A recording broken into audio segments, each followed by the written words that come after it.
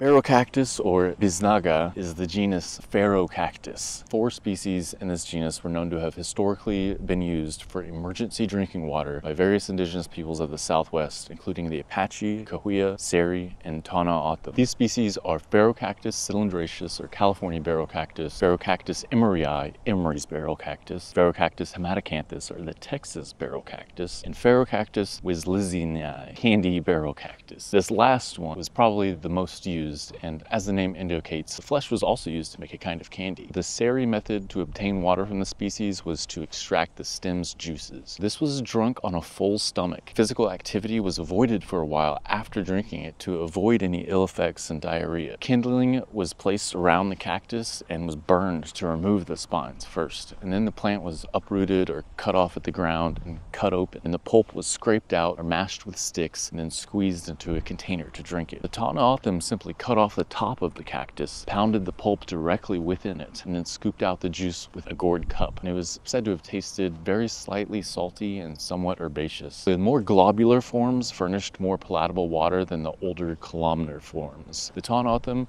also avoided strenuous activity following the drinking of this water to prevent any negative effects. Combination cooking vessel and water source. An individual measuring about 2 feet in diameter was cut horizontally and hollowed out. This hollow was filled with the plant's juicy pulp as well as any meat, fruit, or other food on hand. And stones were heated, dropped inside, and used to cook the dish, being removed and reheated as necessary. This was actually a favorite dish of the Yavapai and Apache in Arizona. Other barrow cactus species were used similarly.